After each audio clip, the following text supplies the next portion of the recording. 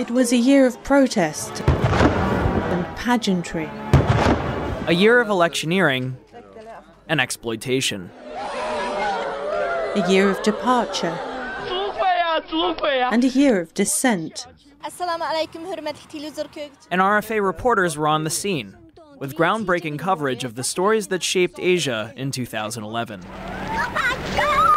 RFA's Cantonese service delivered an award-winning series that investigated the problem of pollution along the Dong River in the southern Chinese province of Guangdong.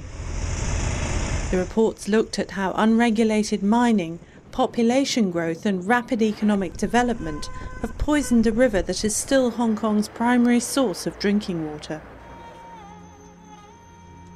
An RFA video crew journeyed across North and Southeast Asia to give a human face to the millions of victims of human trafficking.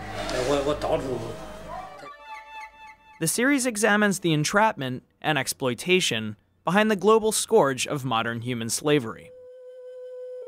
A citizen journalist in Beijing knew that he risked getting beaten up and detained when he set out to cover the plight of China's petitioners, ordinary people who travel to the capital to seek redress for official wrongdoing. Many say they've suffered at the hands of local authorities. After hiding his data card in a bowl of soup, he gave these video images to RFA's Mandarin service. In March, reporters for the Tibetan service hosted a series of debates among candidates for Tibet's exiled prime minister and parliament. The debates were carried live via satellite to audiences around the world.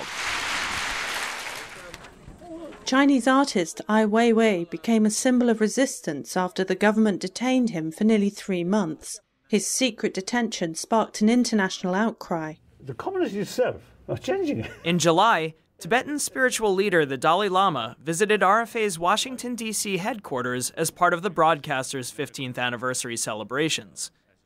He said voices of democracy, rule of law, and free information will bring about a new reality in Tibet. Thank you. That's all. Thank you. And in October, Hanoi-based Yuen Hu Vin became the first journalist to file stories from inside Vietnam for RFA. His courage and the courage of many brave citizen reporters throughout Asia is what keeps RFA on the air.